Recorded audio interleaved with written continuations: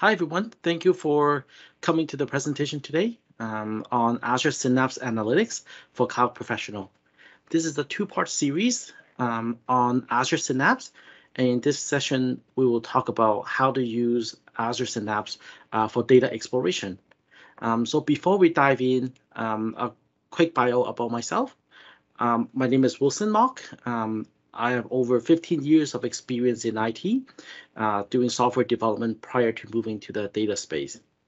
I worked as a lead data architect at CAE, where my focus was to create data product to transform the business to use data to make better decisions.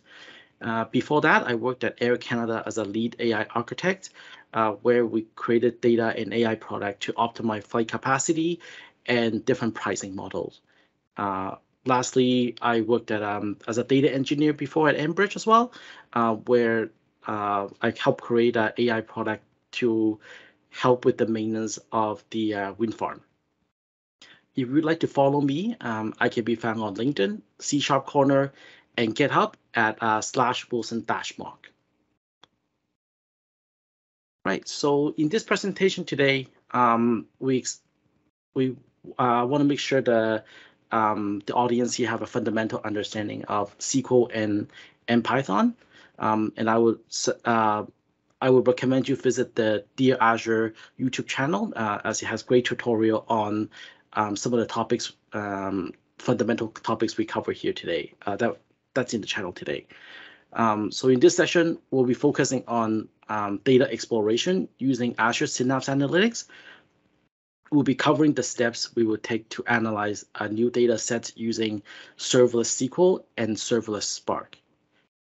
In this presentation, has two demos. After the first demo, we will have a quick 5-minute Q&A session, and followed by a longer Q&A session at the end of the presentation. All the code you see in the demo today will be available on my GitHub repository as well. All right, so what is Synapse Analytics? Synapse Analytics is an all-in-one suite solution for data exploration, data integration, and data warehousing. So what is data exploration? Data exploration, we focus is to bring data into Synapse so we can evaluate if the data is useful for our business requirement or business analysis. We can do this either using SQL or using Apache Spark. Synapse Analytics provides a serverless SQL and a serverless Spark to simplify the compute scaling and on-demand usage. We'll be doing a deeper dive into data exploration in the upcoming slides, and we'll go into more detail what is a serverless and SQL and serverless Spark in a few moments as well. In the data integration, this is where we use to build our data pipeline, where we can help doing extracted data from either our internal system or external system. We can load the data into our data lake, and as well as transform the data into our data warehouse, for example. We did a two-part series on Azure Data Factory, which is very similar to the Synapse integration. So please check that out again on Dear Azure YouTube channel on the previous recordings.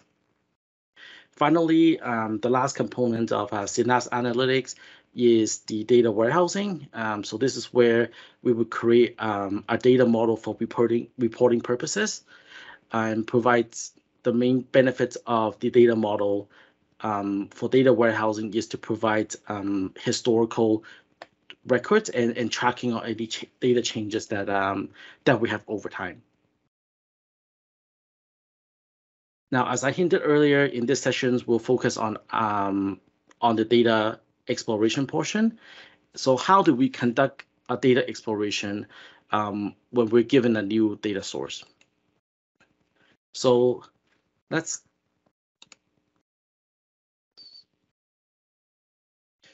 take a look at how where data applies to a scenario where Azure Synapse Analytic applies very well. So imagine you're part of a team working to optimize the New York taxi service. And this new data source is for a project, and you're assigned onto doing as part of the team, and you're assigned to work on this data. So since this new data source, this is a new data source for you and the team, we have to start with data exploration. So we have 4 major steps to achieve. The first step is we need to first obtain the data. We need to understand the data. We need to assess the quality of the data and report our finding on the insight as well. So let's see how we could use Synapse Analytics to achieve each of the steps. So as we talked about, we need to obtain the data as a first step. So in data exploration, at the initial phase, is very common that we retrieve the data manually. So this might be downloading the data from the public website, in this case, like the New York taxi data that's made available, or this could be even the client or the customer sending you a sample of the extracted data. So in any case, after you receive that data or you extract the data, we have to upload this data into our storage so we can conduct our analysis. So the next step we need to do is now we need to understand our data. So this is broken into two subcomponents.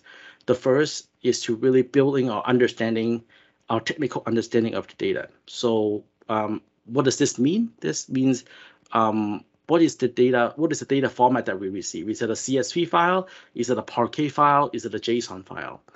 And how are the data being structured? So if it's a JSON, for example, is it going to be a nested structure versus a CSV file where it's more tabular data? We also want to learn about things like the data column, the column type, the column name. A column is it coming in as a string even though you store as a number, or is showing as a number? Or do we have any technical constraints like primary key, foreign key, and unique constraints and so forth? So the second component will be for the understanding the context or the contextual of the data. So how do we interpret the data? So for example, does the taxi fare that we will see in a second in our demo, does the fare amounts contain taxes, or is there a separate column that contains the total, for example? And also, we need to be cognizant of the unit of measure that we have. In the United States, the distance is measured in miles. Where I am in Canada, they're measured in kilometers. So that would dramatically impact. That could dramatically impact our analysis as we try to derive insights for the business.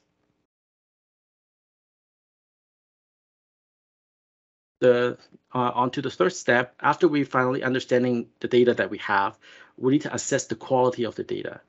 So this could mean that we need to run validations and checks to make sure any columns of data that we have actually making sense. And we might be doing mins and max check, for example, any unique field or any primary key columns, we need to make sure there is no duplicates or there is no nulls, for example. And we also need to identify and understand any columns that have dependencies with each other. For example, if we have 6 passengers in a trip, the vehicle most likely will have to be a van. If it's a car or normal sedan, then we're going to have some issues there. And for the data that doesn't end up meeting our data quality checks, we will have to reject those rows. So this will help protect our analysis to ensure our analysis is valid and our data is not being skewed by any invalid data.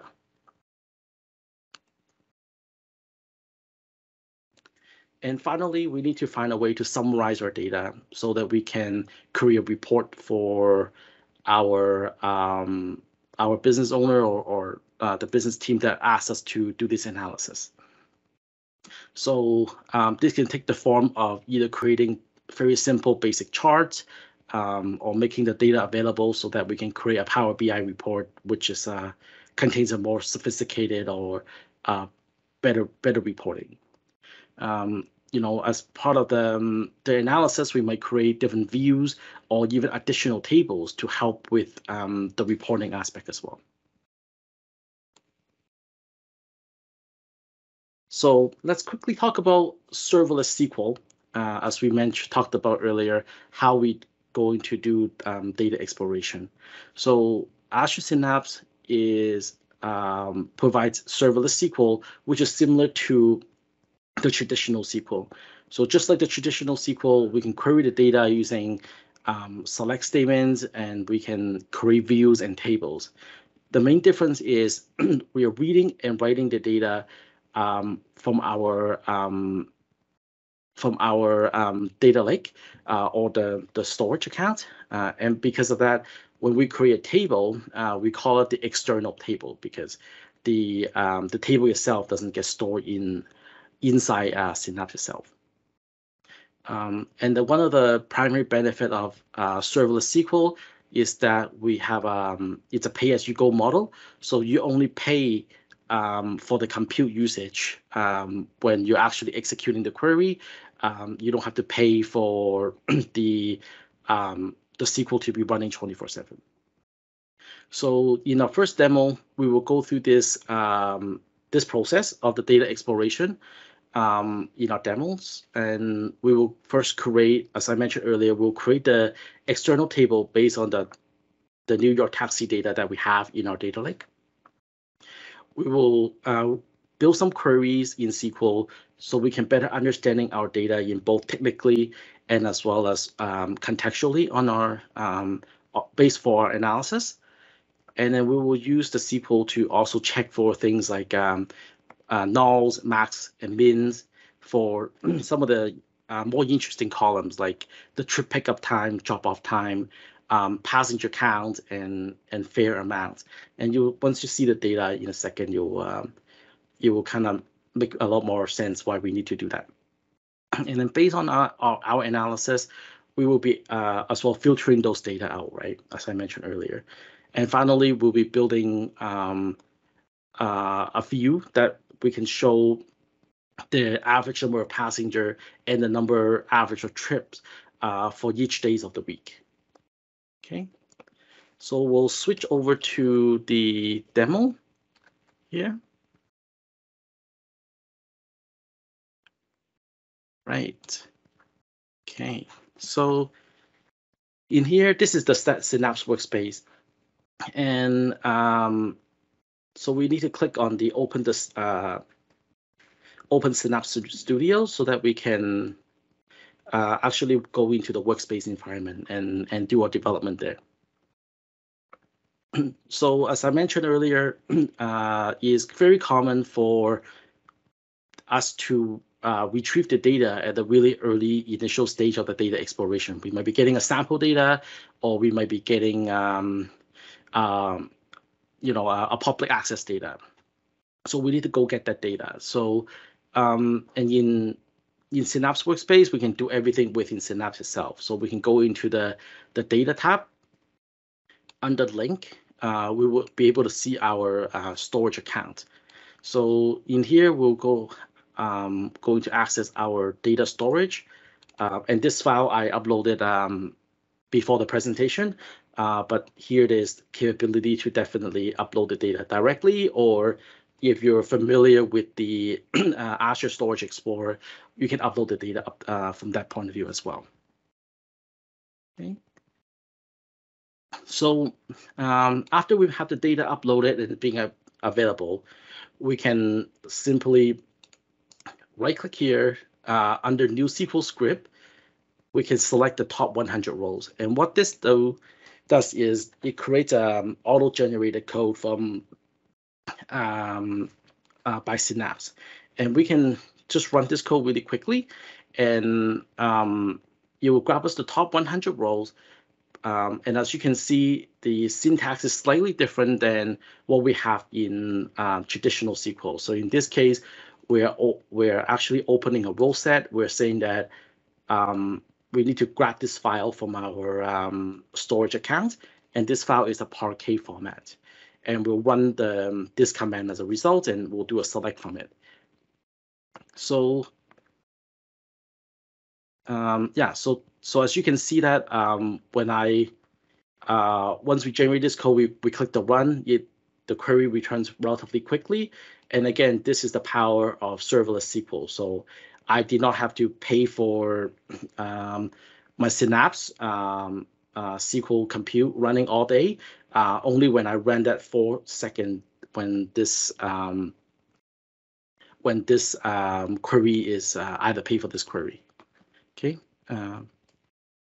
So let's review the query results that we have, as our goal is to build both the technical and the contextual understanding of the data. So we'll first look at the pickup date and the as well as the drop off date. So those are the kind of the second and the third columns that we have. And as we can see, this is a timestamp, or it could be a datetime to format. We're not too sure at the moment, as there's no way for us to select the data type, which we can do in a few seconds here. The next thing we see here, we see passenger count, numerical value. That's great. Our trip distance is probably some kind of decimal value, as we would see here. And as we scroll over, we can see that the location information all seems to be null. So that's something to note, as we won't be able to derive, the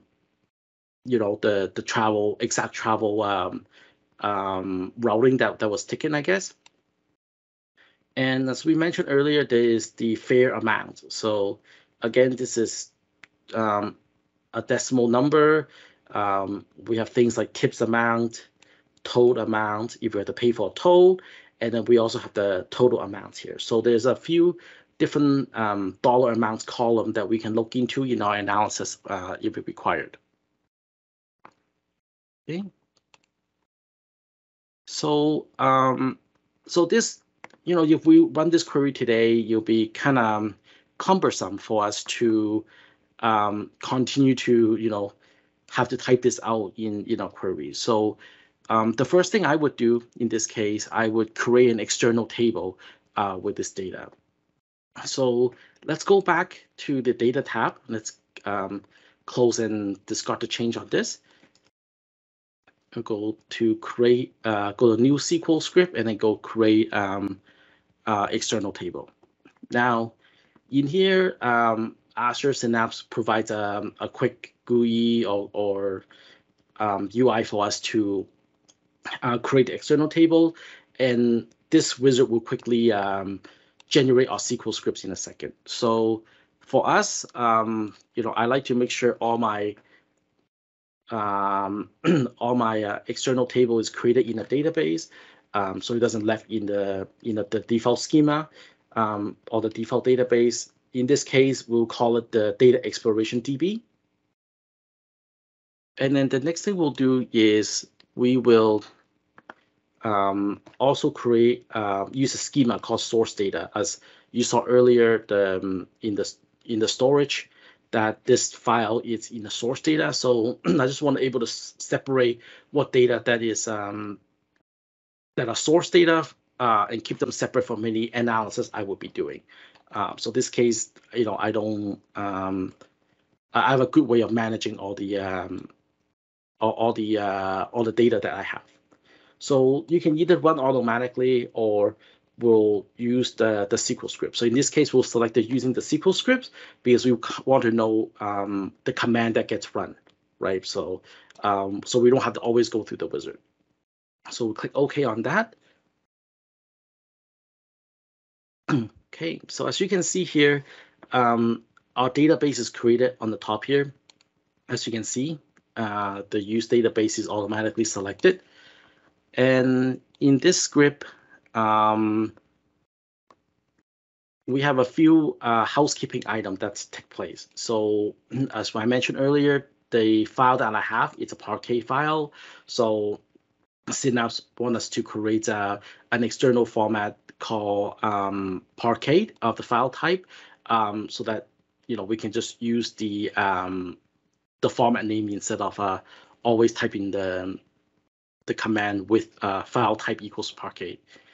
Similarly, for the storage data source, we will do exactly the same thing. Instead of always have to type in the location, we can just refer by the data source name. Okay.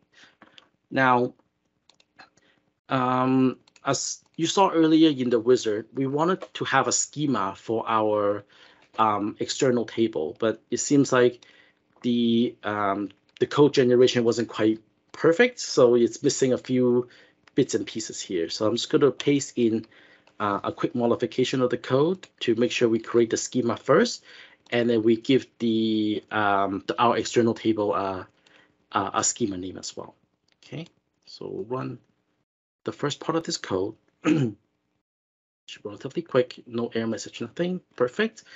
And then we'll run the code, which is the external table that we specify. Now we pass in the data source and the format itself. And this will create our external table. Perfect. And finally, we will do the similar query as you saw earlier. Select the top 100 from now the external table that we created. Okay. As you can see here, the the results are the same as what we saw earlier. So looks like we're in business in terms of able to refer to this table as source data dot NYC yellow taxi 2019 January data. Perfect. So what we're going to do is we're going to save the file. But before we save, let's give it a name instead of SQL script 1. So I'm going to call this the create SQL New York trip yellow taxi 2019 January data, because that's that was the data set that we have. So we can click on the publish all button up here. And if you attended the Azure Data Factory sessions before, this is very familiar. After you, this is how we store our data pipeline, for example. So we could give this a second to publish. Okay, so now this has been published, and you can see this. And before we switch to take a look at the code where it is being stored, let's go back to the workspace tab for a second, and we will use the refresh button on the top right. This will kind of refresh this data panel as well. Now you can see our SQL database is now appears, and let's take a look at what's inside. So we have our data exploration database, like we talked about, and then the external table that we created. Now, as I mentioned before, we didn't quite know what the data type of the data are when we initially did our select statement with the storage account, but now we can see it either in the create table scripts here, or also list all the columns information in here. Okay, so it'll be easier for it'll be much easier in the future that we can kind of figure out what the implied column types are that was stored in the Parquet file. Okay, so let's close up those tabs really quickly, and then let's go into the develop. So develop is where we will see all of our scripts, and that's both the SQL scripts and as well as the Spark scripts that we have. So I have laid out a few scripts that we have in here. So as you saw earlier, there's this create SQL NYC trip script that we created, and it's being saved under the SQL script. And the next script we will look into is how it's now going to focus on doing the data validation. So we want to see if there's any columns that are null, for example, like we talked about earlier, some max and min checks, for example.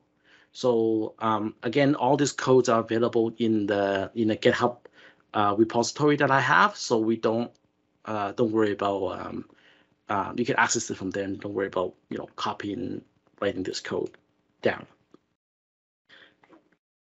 So we're going to run this query really quickly. So we're going to check in this query to see if there's any nulls in some of the interesting column that we're focusing on. So we want to make sure the pickup time, the drop-off time, passenger count, trip distance, fare amount, or total amounts there's anything that's null. So so we got back nothing is null, so that's good, as those will be key information for us. Now, if we want to examine further on both the passenger count and as well as the fare amount, we want to definitely make sure what is the min and the max amount for each of the variables we have here. So we'll run the passenger count first. So we have 0 passenger to 9 passenger per trip. It's interesting that we have 0 passenger for the trip. That's very interesting. But 9 seems to, it's possible, I guess, if a larger vehicle, like a minivan, for example. And now let's do the same check on the fare amount. This doesn't seem quite right. We have the minimum for fare amount is $, and then we have some gigantic, like over $500,000 value for the maximum fare amount. So I would definitely dive into the fare amounts to try to better understand why is there a negative fare, and then there's also a very large sum of a fare amount. Okay, so let's do some reasonable guess, right? So in this case, let's say I don't think anybody would be paying for a taxi ride that's more than $1,000, and the minimum they probably would be paying for $1, right? This is just an educated guess, right? On the taxi ride, we haven't really deep dive into any of the fare amount information. So so let's take a look to see what the with this constraint that we're going to apply, let's see what is the average passenger count that we have for each day of the week, and as well as what is the average trip that we have for each day of the week. I'm making an assumption that there is 4 weeks in a month on average, especially in January. So this query will take a little bit longer to run. All right, so we can see there's the average passenger per day of the week doesn't change much throughout the whole month of January. But there's definitely some high and some low on the average trips per day of the week. So in Azure Synapse, we have the capability to use the charting function. This is the a more basic charting function. Definitely, again, in Power BI, we can do a much more richer display or graph that we have. So in my case, we're just going to pick a line graph. We want to make sure we show day of the week as the column. And then for the legends, we want to see the 2 average values that we have. As we can see here, again, all the passenger count or average passenger counts are about the same throughout the days of the week, but Thursdays or Wednesday seems to have actually Thursday has a higher value, just a little bit, beating a Wednesday by about 10K of average average trip. So so yeah, so there's definitely on Thursday and Wednesday 2 of the highest demand for taxi in New York City. All right. So so we'll show one last thing. So like I mentioned before, we want to make sure we create the analysis that we can use for our reporting back to back to the team or the business area that asks us to do this analysis. So it is important that we create some of our output ahead of time instead of run the select statement every time. Now our select statement didn't take long to run; it took 4 seconds. But in some cases, when we're working in much larger data set, we definitely will want to create an external table based on a select statement, and or in SQL Server terms, the CTAS, create table as select command. So again, in serverless SQL, it's the same, except in this case, we use the command external table instead of create table. Again, we provide the data source, the format, and also we need to provide a location in this case, as this data will be stored in this particular location, as serverless SQL do not store any data in the SQL storage itself. So we'll run this command to store this query into the external table, and we'll run the select statement to verify that the external table has been created. So, and we seems to have the same results there. Okay, so as an alternative of creating external table, as I mentioned earlier, if the query comes back relatively fast, we can also create a view instead of external table, and creating a view will not require us to provide this information within the with bracket here. So it will be the same structure as the traditional SQL command. Okay.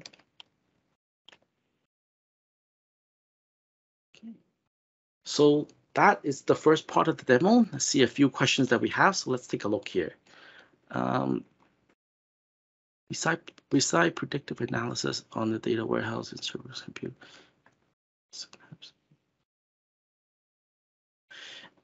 So I don't know if the first question is, beside predictive analytics on data warehouse and serverless computing, what are the main benefits of Synapse? If it's the case that Microsoft wants to replace Databricks going ahead with Synapse. So I'm not sure if Microsoft is trying to replace Databricks, replace Synapse with Databricks. They are competing products, but they each have their own benefits.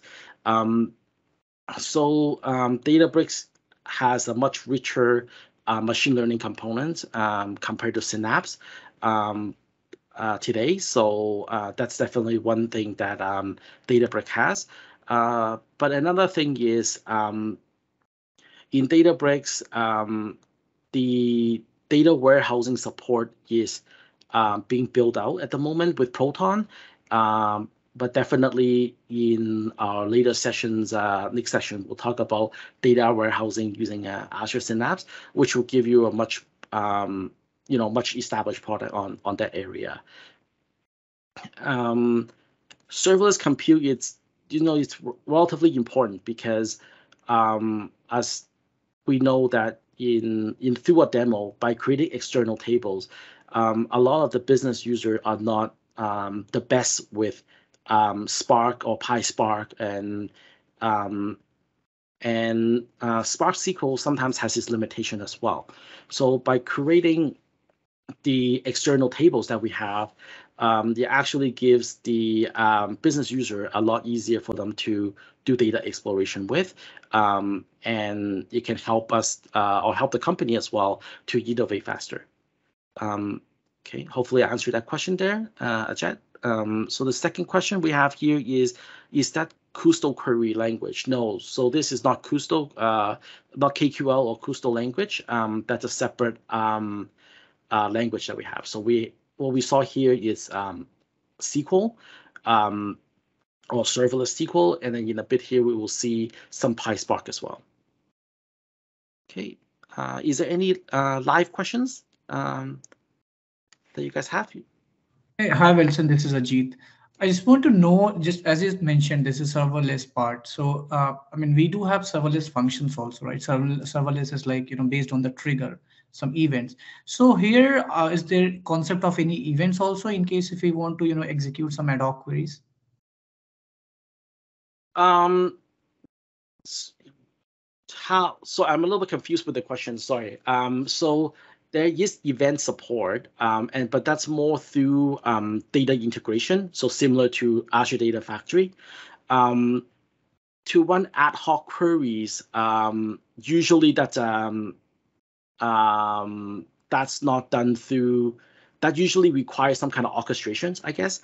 So in Databricks, we can set up a job to do it, for example. And in Synapse, we can use the data integration, which is very similar to ADF, to set up a schedule to run ad hoc queries if that's needed. Okay, okay, I got it. So the same thing which we are doing in the Azure Data Factory. I mean, that's Data Factory itself is placed in the Synapse. So There are distinct differences. So I'm just gonna take a look here quickly. I don't have anything in here, but this is very much similar to Azure Data Factory. There are specific Synapse components in here that's not existing in Data Factory, and there are certain limitations between the two products today. I believe Microsoft will try to close the gap between the two products, but I don't know the roadmap for that. okay, thank Okay. you. Yeah. Any more questions? We'll take one more question, see if you guys have any, and then we'll move on to the second part.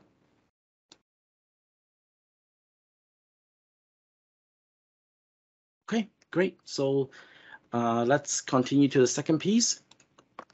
So now in the serverless SQL demo, we cleaned our data based on just a simple max and min analysis, and that might work well in some of the cases that we have. But now, oops, now imagine that we need to do more analysis on detecting data points that are kind of outside of the norm. So this is where the bell curve or the standard distribution comes in. So in this graph, I have highlighted the outliers on the left and the right side of the graph. So the graph represents the number of the data points that we have today. So for each side of the graph, the outliers are 0.15% of the data points, so total of 0.3% of the data. And this also means that 99.7% of our data is within what we call the norm, or the three standard deviations. So it's important to point out that the outliers that we identify doesn't always mean it's bad data. It's just not falling within the norm of data that we have, and we should investigate further to ensure the data is accurate, right? Just because we might have 6 passenger on a in a minivan, that doesn't mean and people don't take minivan very often with 6 passenger. That doesn't mean that the data is bad. It just means it doesn't happen very often. So we need to make sure that we investigate those data accordingly. So with serverless Spark, we have the ability to use Apache Spark to process our data. And as we know, Spark is great at processing large amount of files in large amount of data in files. So Spark can scale the process of the data in by using multiple VMs. We call them a cluster. It supports multiple programming language. So it supports PySpark, Scala, .NET Spark, and as well as Spark SQL. A large library support also give us additional capability or functionality inside Spark. So we'll take a look at some of the libraries we added in our demo in a few moments there. And finally, similar to serverless SQL, serverless Spark is also uses a pay-as-you-go model. we pay for the cluster uptime. So the cluster uptime is essentially how long the server will wait until it times out, and then when the timeout window hits, then the cluster will shut down. So it definitely does cost a little more in terms of idle time. So as I mentioned in our next demo, we're going to use serverless Spark and more specifically PySpark to accomplish our data exploration.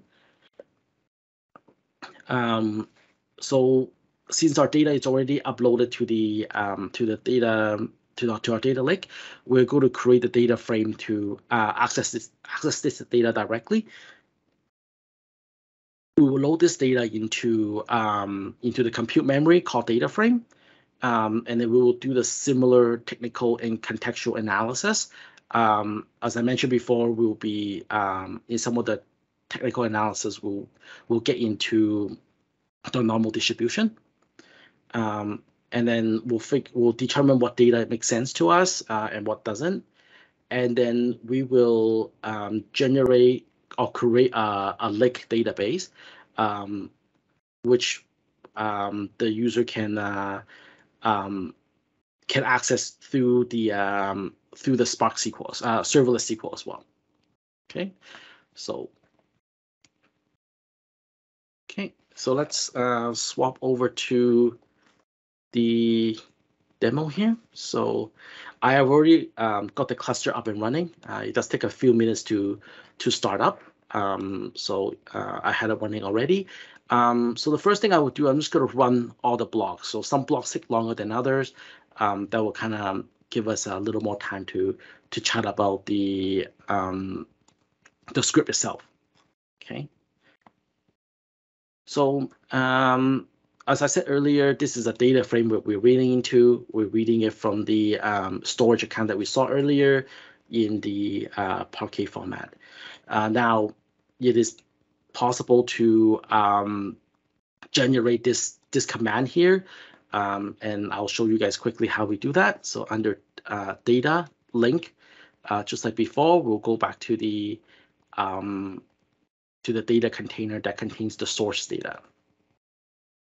Okay. Oops. So in here, we can actually select new notebook, load into the data frame. So this is the exact same command that I have that you saw in the notebook here. So I can run this command, or I just have it right here. So I'm just going to run through this notebook. So first thing, the result, we're only selecting 10 rows, so not much difference than what we saw earlier. Instead of null, we see undefined, which is the same representation in PySpark as nulls. We're not seeing much issue. Everything kind of share the similar results as the serverless. Now, in the second command here, we can look at the different data type directly in the data frame. So we didn't have to create an external table to see that. It's readily available. We can query. Okay. And in our so in the next command that we have here that's still running is the describe. So in SQL, we saw that we had to write our own query to generate the max and the min. And in Spark, we don't have to do that. We can run the describe command, which will generate the basic statistics information for us for all the numerical columns. So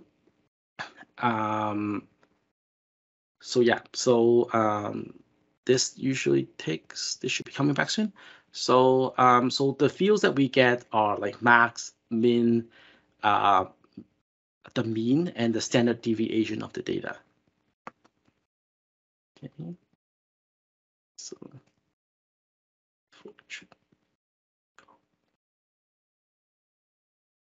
yes, okay, perfect. So this return perfectly on time. So as I mentioned earlier, we get the mean, standard deviation, min, and max, but we also get the count information.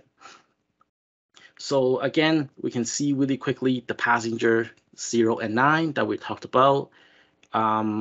we have no trip distance in some of the area, or something that's 800 miles away, which is very, very far. The average distance travel is 2.8 miles or 4.5 kilometers. We can see all the lat and the longs are, or all the location information are all undefined. So we actually have no information around those 4 columns. And again, we see that the fare amount is negative, and a very large number in the fare amount, over $500,000 here. Okay, but our average fare is only $12.4, and so forth. Yeah, so those are the few columns that I just want to touch on. So yeah, so left some comments in our code here to explain what's going on. So essentially, we observe the same issue with the fare amount, where we have numbers that are less than 0, something that's bigger than 1,000. So at this point, it is important to understand the data that we have. So we're going to run the normal distribution on this data. So as I mentioned earlier, we want to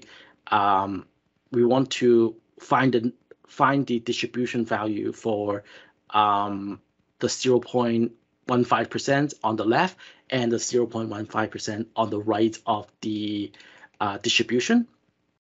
So this turned out to be $2.5 and $75. So in our SQL, we would even overshoot that number by quite a bit. Instead of 1,000, majority of the number on the right hand side, it's less than or equal to $75. Okay.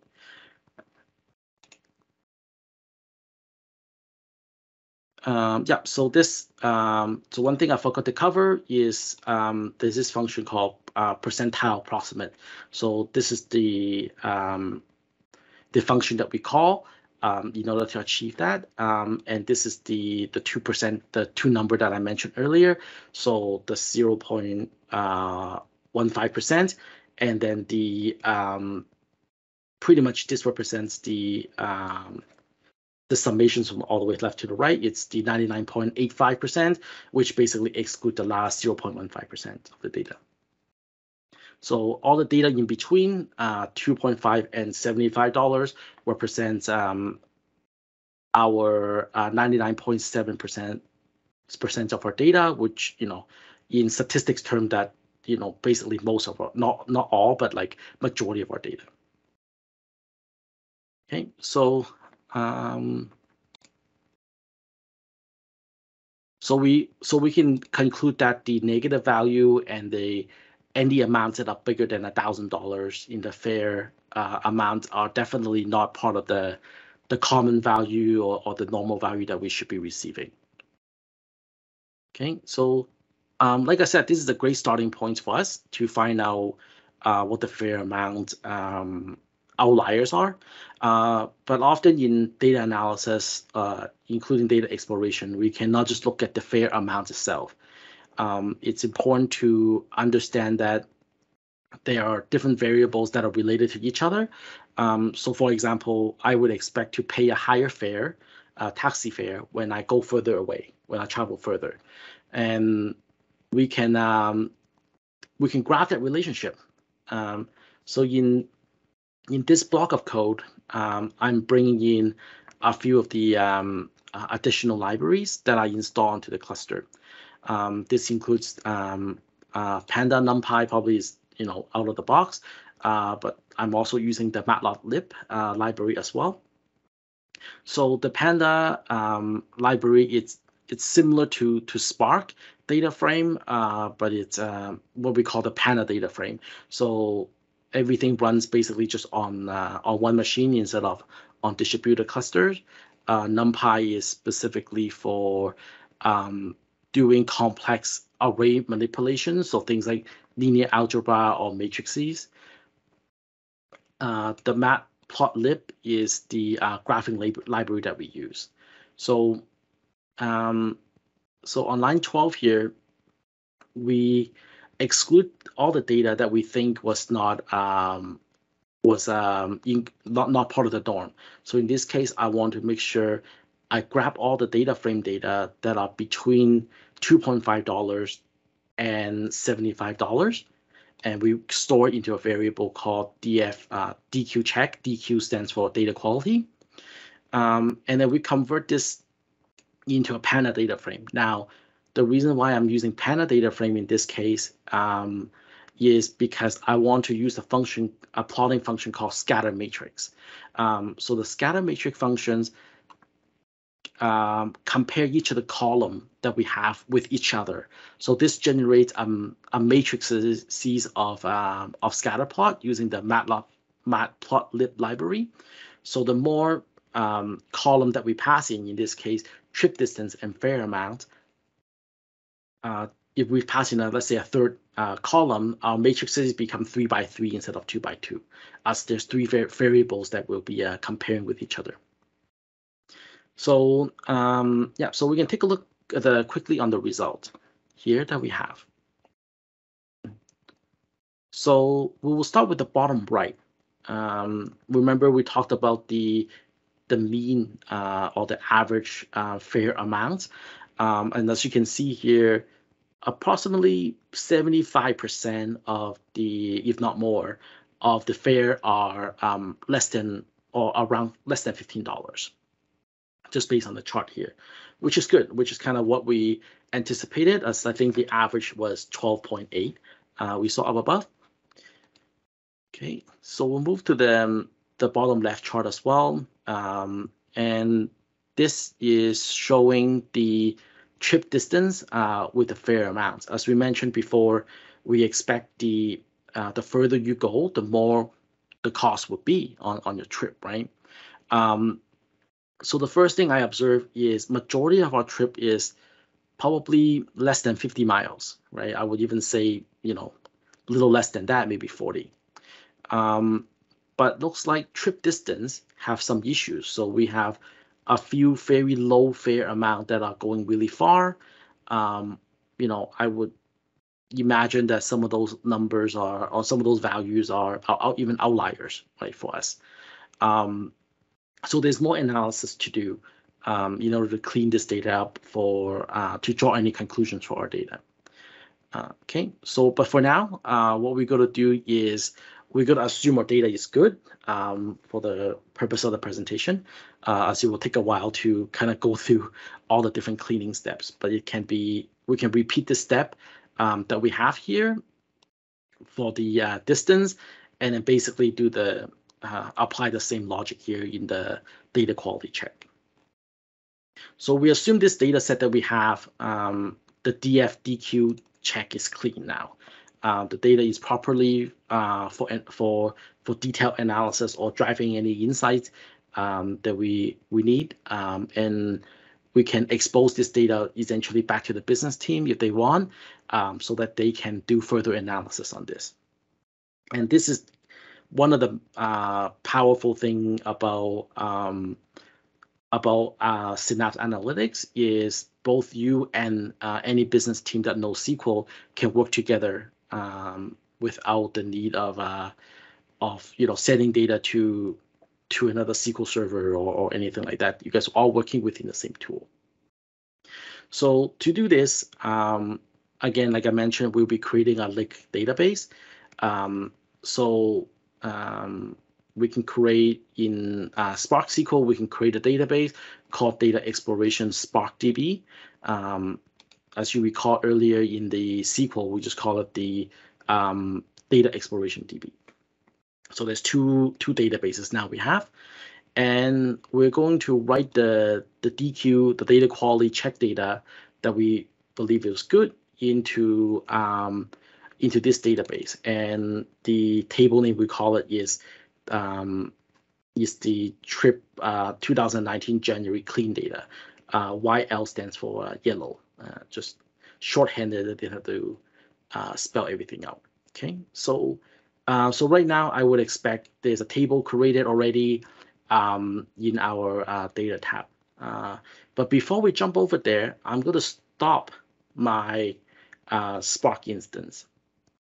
And the reason I'm doing this is to show that we no longer require Spark to run to access the data in this database. Okay, so so the Spark is session has been stopped. We're going to navigate back over to the workspace. Just going to discard some of the changes I made. So in this way, I can just do a quick refresh here to show everything. Right, I'm just going to open up the SQL database just to show that it's still here. Right, we have the source data, and then we have the analysis table that we created. Now, in the lake database, we can see the Spark database that we created. Under the tables, now we have a different table. Again, we can come in here and look at the columns. So since this is Spark, we see string instead of seeing for char, for example. Okay, so I'm going to bring up a second script that I have here. Again, all the script is available in my GitHub repository. So as you can see here, we're going to first use the data exploration DB. Again, this is the database for that we created in SQL database. We can select the data from the SQL database like you would expect, right? But we can also do the same analysis that we created this analysis table for using the Spark database. We just select it and run. Now, what this capability allow you to do is you can actually join the two tables together if you need to. So if someone created a clean data external table in the SQL database, you can easily just join the two tables together to create additional insights, which otherwise would be more challenging. So we're gonna just do the same quick graph that you guys saw earlier, just to show that everything is the same here. Okay, Thursday and Wednesday. Now, the chart will look slightly different because we actually excluded a lot more data than we did in the first query, right? In the initial query, it was the amount is between $1 to 1,000, I believe. The second one here is 2.4 to it was 2.5 to $75. So our chart looks slightly different, but Thursday is still kind of the high point, followed by Wednesday, and I think Tuesday kind of all the other they kind of came up a bit in the value. Okay.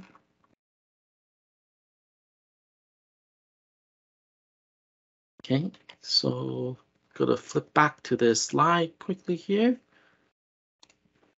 So after all this, we'll run through. So we learned that today in data exploration, we have to retrieve data, we need to analyze our data and clean the data ourselves to ensure that we can our finding and insights are valid. In serverless SQL, most of the syntax are the same as traditional SQL. We can create tables and views, as you saw. In Spark SQL, we have a much richer tool and libraries to conduct complex analysis, like the MATLAB library that you saw earlier. And by creating a lake database, we can use serverless SQL to query the data instead of using Spark. In both serverless SQL and serverless Spark, it provides us an easy way to work with our data in the data lake without the need to manage our infrastructure. And again, the cost is you pay as you use. Finally, all the code again is in my GitHub, and here's a link to the GitHub here. Okay, so this is the second part of our Q&A session. So don't see any questions in the chat. You guys have any questions? Hi Wilson, this is Ajit again. So in terms of connecting this in case if we want to have this OLTP database in the Synapse connection, for example, this Cosmos DB, right? So Yeah. in case if I have a choice to go for Databricks or Synapse, so I guess Databricks would be my preferred approach in that case. In case if I have to provide the real-time insights. So you can connect to Synapse as well. Not Synapse, sorry, Cosmos DB as well in in Synapse Analytics. So that is one of the connectors. So today I only show the data lake connector that we have, right? Again, I just want to separate the two things. You're mentioning real-time analysis. So when we do data exploration, even though if it's a real time, usually we don't create a pipeline or we haven't created a pipeline. We just try to assess the data if that's something we would use or that will bring value, right? And it's a good way for us to collaborate with the business groups or anyone that only the teams that are more familiar with SQL and not so much in all the other programming languages. Where I think what you're mentioning is more operationalize the data pipeline that you have so that you can drive meaningful insight that you already discovered previously, right? Yeah, I mean, even if I have to go for the Spark structure streaming, right? I mean, once the data is coming from the IoT hub and I want to read the data directly, right? And then process it in through I would say machine learning model. Then I guess Databricks would be my. I'm not sure about it because right now we are doing it based on the Databricks only. We Right. are hesitant to go for Synapse. I don't know why, but when it comes to Synapse, we are primarily using it for data warehouse, and Right. sometimes it's like as I said, predictive analysis on our data warehouse. Then since as I feel like data need not to move from Synapse to Databricks for predictive analysis. So that's something. Yeah, definitely. I agree with you on that. So in Azure, you will be using Azure ML if you need to go to the full-blown predictive analytics. There is some capability in Synapse to do that. I think we have to be mindful about the operationalizing our insight versus exploring for our insight. So a lot of from my experience, a lot of company what they do is if they're so focused on Databricks, the question is how do we get the business involved in exploring the data? Do we want the business to end up using Proton, which if we were to click the cluster up is relatively expensive? And what is our alternative if we don't? Do we want the business group to be using Spark SQL, which we will have problem doing joins, or like a lot of joins that we can take a lot of time. So how do we get around that problem, right? So we have to be very prescriptive in terms of we separate the data pipeline we need to build versus the exploration that we got to do for the business and and ourselves. Okay, sounds good. Thank you. No problem. Yeah, hi Wilson. On the quick note, like the as a continuous part that when we work upon the data and the modeling, I mean like prediction of the model. So can we use this Azure Synapse to store the features? May help as the feature store like a SQLite in GCP. Is it possible to do because the data lake where that your data comes from the source to it captured Right. from there it connect to the database. So that could be the good functionality. Can I consider here? Yeah. Yeah, that's a good question. So I think as a foundation, since all the data should be stored in the data lake somehow, right? So with that mindset, you can use Databricks, you can use Synapse to access your data. So I don't think there is I don't think there's a limitation on either solution you're gonna pick in terms of storing your feature set. So I'm more of an opinion storing your data always in the data lake before you make it available, and this is kind of what the demo is showing is we always access the data from the data lake first before we do anything else with it. Okay. How is the connection to the Databricks to Synapse? So does it have any inbuilt flow with that? Because when I see the data breaks, it has the data lake and pipeline and the that service ID and the connection approach. So how it is going to connect with the Synapse? So Synapse is completely different service from the database, right? So the service is different, correct? But we should always go through the data lake. So what I mean by that is when you want to build all your feature set, and if you want to make that feature set available for the business, for example, you should write that out into the data lake first.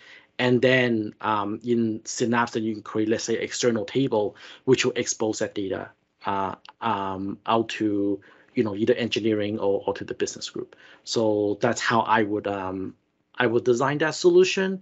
By all means, it is not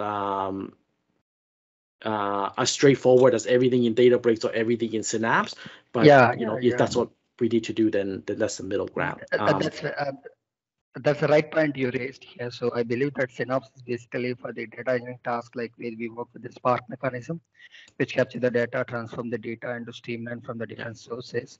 And I feel like Databricks comes to connect with the underlying thing that connect from the data lake as a source and will capture the data and to be used as a model predicting things. Okay, thank you. Yeah, no problem. So I just want to expand on one point that you asked there. So I have seen many companies trying to put a third normal form or transactional data into the data warehouse and exposing it into Power BI and expecting that to work. This is something we'll cover in the next session, probably in a month time or so on data warehousing. And that's not really how Synapse or a lot of them. Data warehousing is not like a traditional database works, right? Data warehousing and data lake is completely different picture. Yeah. So let's say if you want on the data warehouse, like, if you are capturing the data from the source, like the database and the function data lake is exactly at the storage your data and capturing the queries. It's normal how Athena you're accessing through the AWS. So data lake has a more feasibility to work when working with the model and data engineering. Yeah. That's where my I think it's I think it's not all or the other. So an example I want to say is you might need to do reporting on the feature that you generate and the output that you predict. And this part of the design work, if you will, might require data modeling for the data warehousing, regardless if that's a streaming solution or if that's a batch solution. So I don't think it's all or nothing. I think it's in the playground of data and AI, they all kind of come hand to hand together. So even in the case, like you mentioned, the feature set that you're going to generate, you might generate it in Databricks, but you might need to do reporting on the feature set and the predictive outcome. Okay, thank you.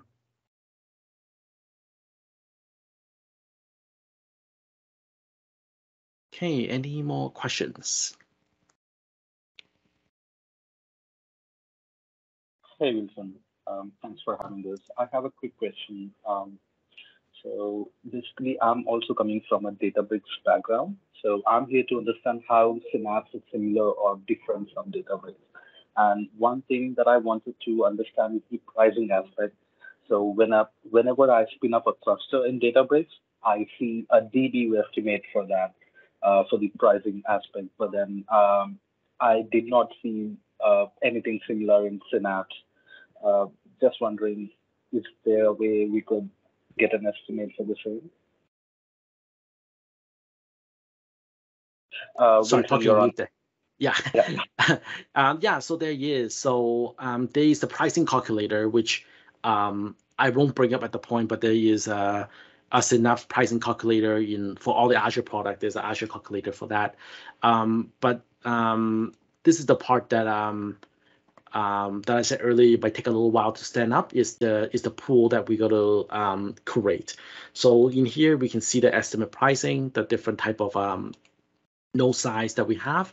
I believe GPU is also in public in a preview from the documentation, so that would be coming soon. So all this configuration, there's a pricing guideline here as well. That makes sense. Thanks, Wilson. And this is going to be available even if I spin up Spark Pool or the serverless SQL pool. Right. the So data. this is for the Spark pool that you saw here, right, in this screen. So for the SQL pool, there is no configuration. So when you create Synapse, this is your serverless pool, and the cost, it's really just based on how much you run and how long your query takes, and that's all done through the Azure calculator. Thanks, Wilson. Yeah, and don't forget, similar to Databricks in Azure, or I imagine AWS, you can also buy reserve units for them. So all this number you see here excludes any enterprise agreements and any reserve units that you purchase. Gotcha. Yeah. So Jet has another question. Any benefits Synapse provide to RWT while reading large files? So in generally speaking, no. Now I'm not I do not know, all the optimization that happens between Databricks and in Synapse. With respect to I don't know all the details in terms of what optimization Azure has done in the Spark pool versus what optimization Databricks has done in the Spark. So that's kind of preparatory to each of the software, so I cannot say. But generally speaking, they both built out of the Spark, so not exactly you can do much differences in performance. Now it is, again, I just want to go back to the benefit of the Synapse here, is because you have one tool for both you and the different departments, business department to use. So this might be not a performance enhancement that you get, but more of a collaboration benefit that you will get.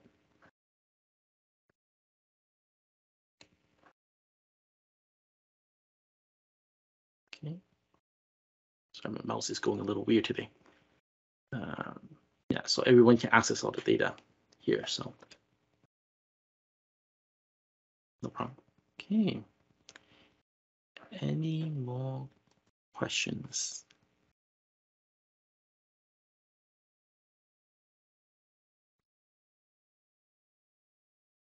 Wilson, Fiaz here again. Hi. So I'm looking at this workspace, and this reminds me more of ADF again. I was wondering, does Synapse also have integration runtimes working in the background, like it does for? Yeah, it does. Yeah. So this whole integration piece is very similar to ADF. So there is integration runtime that can that is used for our data pipeline. Now there is some differences between ADF and Synapse. For example, the self-host integration runtime, I believe there are some differences. Some connectors are not all working in Synapse quite yet, from my understanding. I don't have all the breakdown in the detail, but if you search up the Synapse documentation, you will show that there is between Synapse and Data Factory. You should get a result that shows all the differences, as I don't recall all the differences that they have. So we cannot share the integration runtime, for example, quite yet in Synapse. This is helpful. Thanks, Stephen. Yeah, no problem. A quick follow-up question. Of course. Say, for example, we have spun up a Spark pool cluster in Synapse. There's going to be anyhow charged for that. Are we going to be charged for the integration runtime as well? Good question. No, so it depends on your usage. So as you recall, in one of our ADF sessions, we talk about using Azure Data Factory to trigger Databricks jobs, right? Or in this case, we can trigger Synapse jobs. So in that case, there might be integration involvement and a Spark pool involvement. But when in our demo, when we're doing just running the script as is, that's all done in when we're running on notebook as is. That's all in the Spark pool charges. There's no charges to the integration runtime. Gotcha. Thank you.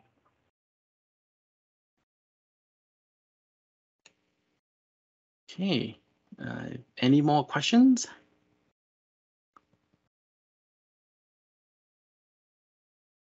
How do we connect with you? Your further questions in case.